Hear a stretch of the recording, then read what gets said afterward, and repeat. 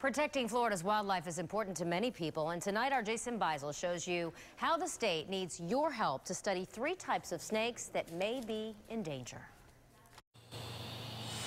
The Florida pine snake, the southern hognose snake, and the short-tailed snake, once a common sight here in Florida.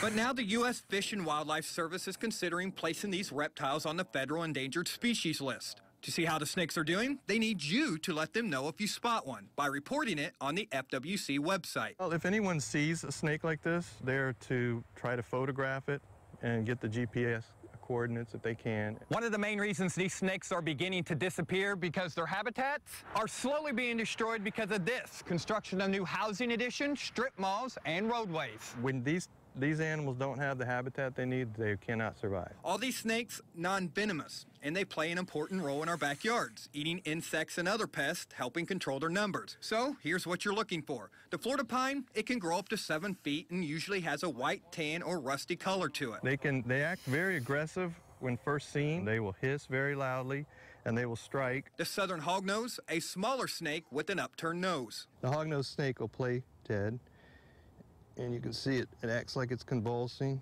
The short-tailed snake, very thin and spends most of its time underground. And because of its small size, no one really even knows they're there. The state has until 2015 to complete its research. That's when we'll know if they're endangered or just moving to less populated areas. Jason Beisel, ABC Action News.